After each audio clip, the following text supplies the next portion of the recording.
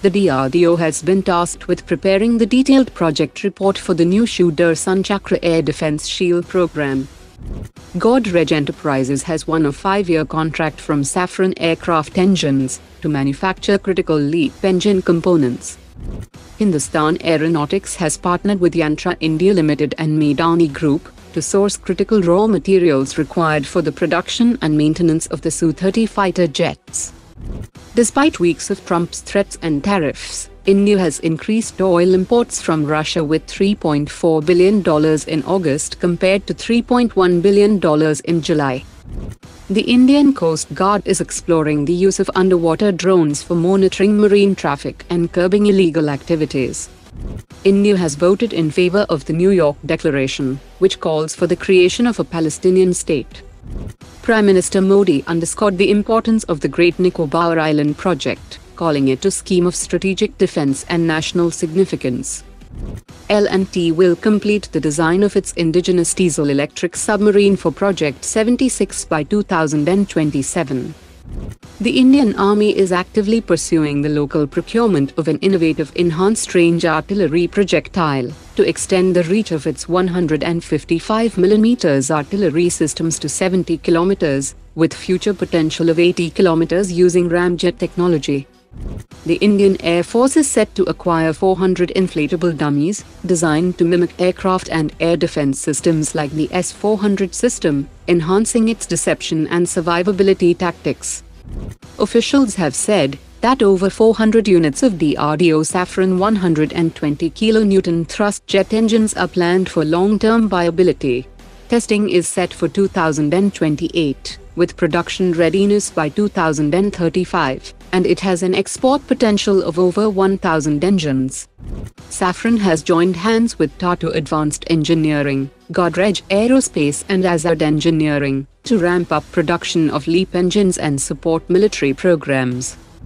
A Rafale fighter jet of the Indian Air Force evaded 3 Chinese-supplied PL-15 missiles fired by Pakistani J-10 and JF-17 fighter jets during the May 2025 conflict, with its Spectra EW suite proved decisive with advanced jamming and countermeasures. Tata Advanced Systems Limited has unveiled the first image of the DRDO Tata 8x8 wheeled advanced armoured platform at the Defence and Security Equipment International 2025 in London, which is an indigenous alternative for the American Striker.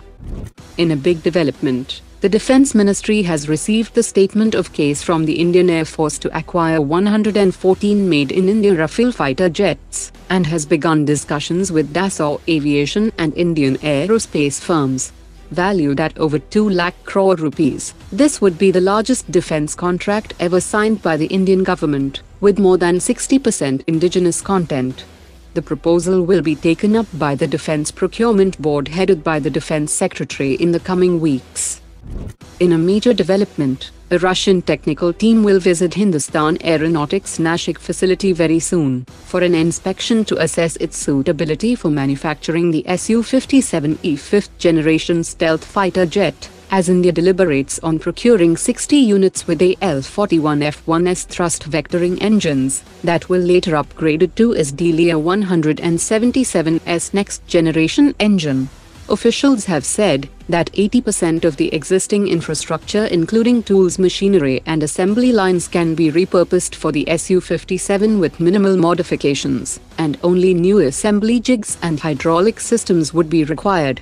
Russia has offered full technology transfer, source code access and even export rights of the Su-57 to India, that can carry 400 km range R-37M hypersonic air-to-air missile and 2000 km range Mach 10 capable Kinzhal hypersonic air-to-ground missiles in enlarged internal weapons bays, giving India a stealth platform capable of launching a hypersonic strike while staying undetected.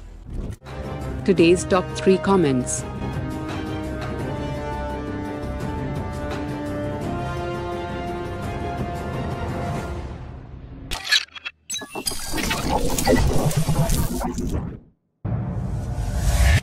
Omar dropped it.